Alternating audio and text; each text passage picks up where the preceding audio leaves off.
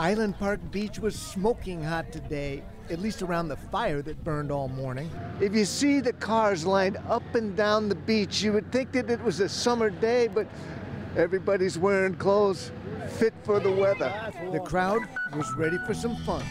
Do you think it's a good day to go swimming? I think it's a great day to go swimming, but I will not be going swimming. But dozens did, and they hit the water right at noon. More than a few have done this before. Is this the coldest you've done it? Yes. It's freezing. I was hoping it was canceled.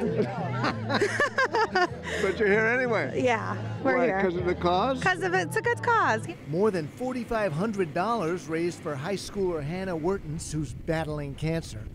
Some swimmers come every year, whatever the cause. And if the sun is shining, it's my secret telling people, if the sun is shining, it's comfortable. Just up Route 24 in Fall River, a different body of water makes a platform for a different kind of winter activity. No, our idea is to stay out of the water, not go in it. Steve Lamb is part of a tight fraternity of ice boaters. They watch conditions carefully, and this weekend, the South Watuppa became a playground for them. We have a lot of wind, so the ice doesn't want to freeze when it's windy. So this has just come in the last week.